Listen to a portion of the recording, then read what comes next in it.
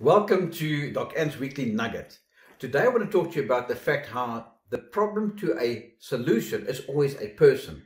However, today we live in a systems-driven world. So although that person is the solution, you have a system in place that has to be driven correctly. In other words, if you have a problem, use your system to appropriately resolve your problem. What would you want to do? Make sure that your system is always supplied with the correct information in the correct way. Basic illustration, something like your name and your surname, your username, the ticket number, the query. That's as easy as that. But use the system to literally solve your problem. Because garbage in, garbage out. And this is the problem that we have nowadays, that people have got problems, they get frustrated, and they don't communicate their problems in the correct way. That's why you and I want to make sure we use the system to our benefit, but we have to communicate correctly.